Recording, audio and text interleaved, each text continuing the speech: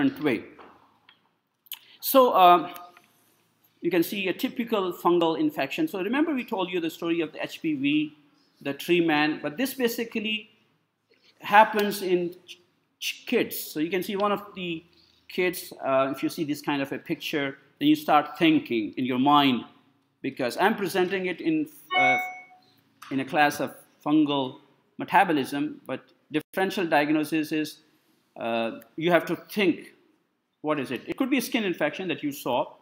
It could be a drug reaction, I can tell you that. It could be immunodeficiency. It could be cancer. What else could it be? It could be metastasis. But there are a lot of different things that may happen. So in a physician's clinic, if you see patient presenting, patient don't present like, this is not the presentation of the patient with a fungal infection. It doesn't come like that. Right? So basically it comes with a problem. They don't come with exactly a fungus, big fungus growing on their head. So you go, oh yeah, that's a fungal infection. But that would have been easy though. So they do come with a skin rash, skin problem, and so and so. Okay? And what I want you to do, especially for all those lectures that I'm going to take you through, because I'm going to present a lot of clinical stuff, and I want you to concentrate on treatment part, because that will be good for you to learn. One of the important things, I'm just going to give you some highlight on that. And you can see from the things, especially for drug development, I'll do that in detail. Most of you, sometimes even people ask me as well, so what's the best antifungal cream for my athlete's foot? So people have accepted it's going to come over and over again.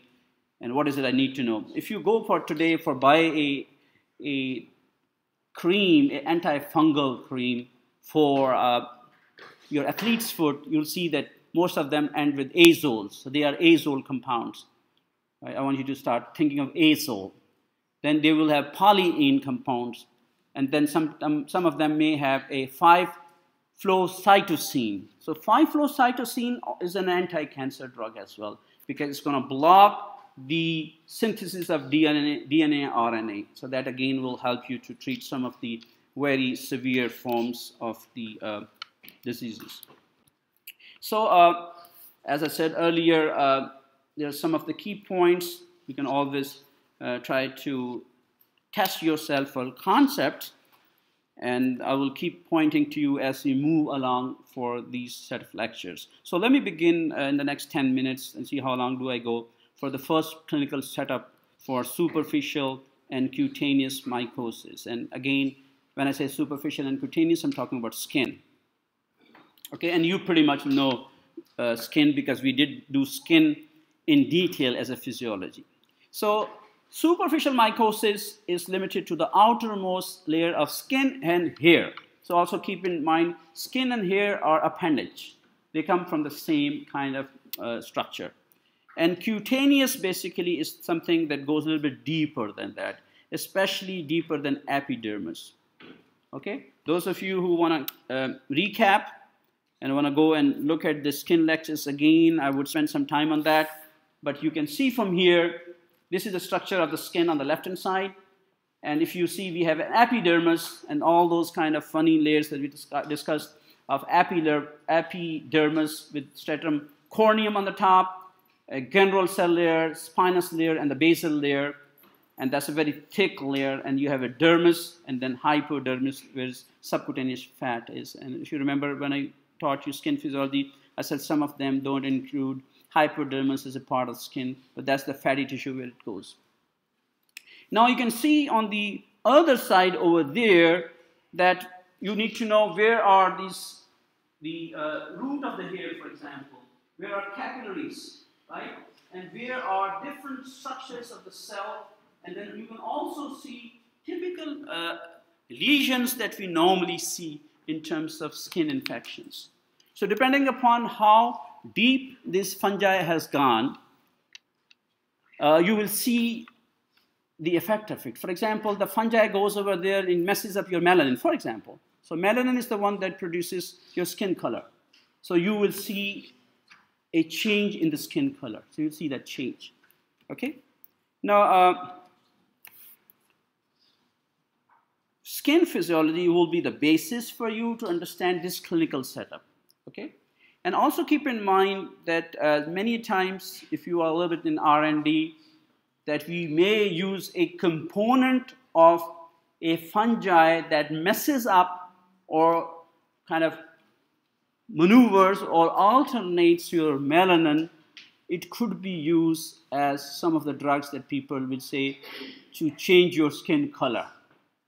You can say whatever color you want to have, but it can go and kind of change that up. But if you look at the ecology for that, that's what you have in mind, that most of the people who are there, like a geographical distribution, other than the environmental factors, that people who are towards the midline will be darker in color as compared as you move up and down both ways. So that's like we call the multiple environmental factors. That's what people think. Okay. Now, this happens to be one of the most important slides that you want to cram it, remember it. And you can see from here that when I say a particular, for example, I'm going to talk about superficial, cutaneous, and subcutaneous. So keep that in mind. What do I mean? So you can see from the top extreme that epidermis, the green one, is the penetration of this fungi in the depth of the skin. That's called superficial infection. And then cutaneous comes where you have the epidermis plus the top layer of the stratum corneum and a little bit deeper. And then subcutaneous, you can see, pretty much covers everything. So don't think that they exist separately. So if you pay attention to the slide on the right-hand side, so the cutaneous will cover both. So cutaneous will have superficial as well. And subcutaneous will have superficial and cutaneous, because this is how the invasiveness of the skin goes. And then again, if you breathe in the lungs, it's going to go into your blood, it's going to go into your kidneys, it's going to go into urinary bladder, it can even go into your brain for systemic mycosis. So let's talk about superficial mycosis today. They colonize the outermost layer of skin, hair, and nails. And the concept over here I want you to keep in mind is that this fungi is going to destroy the keratinized outer layer. So this fungi is keratinolytic. It's going to go for a protein which is keratin. And this keratin is present in your skin, hair, and your nails. And also keep in mind, I told you from the drug development point of view, if you pick up the compound that discolors that or changes the nature of it, you can use it for developing all those lotions and creams and so that we normally use.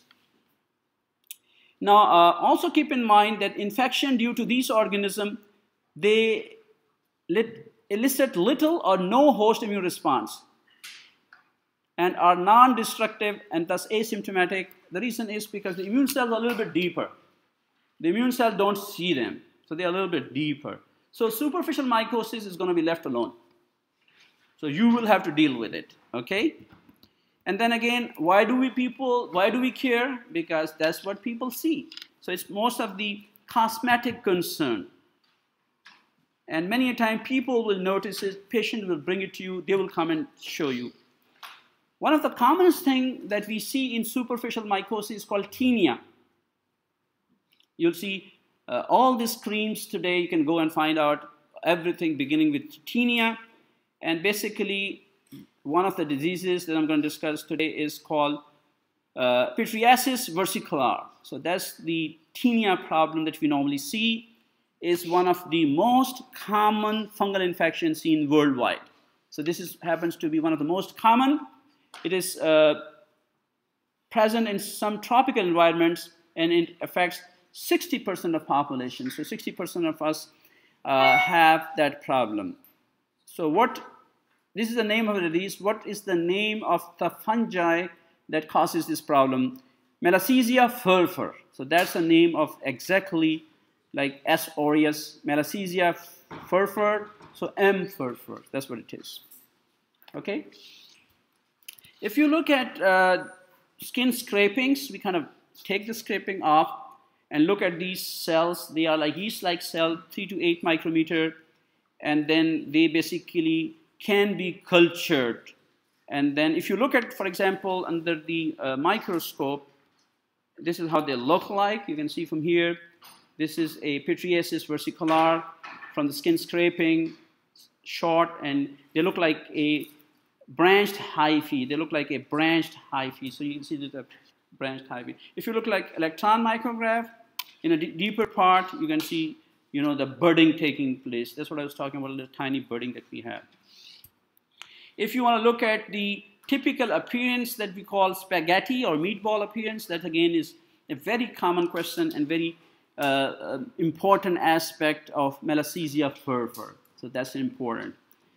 And I'm not going to spend much time on immunology, but I do have some slides that you can read it on your own, and pretty much will tell you how, if the immune response was to be exposed, how is it going to deal with that particular part.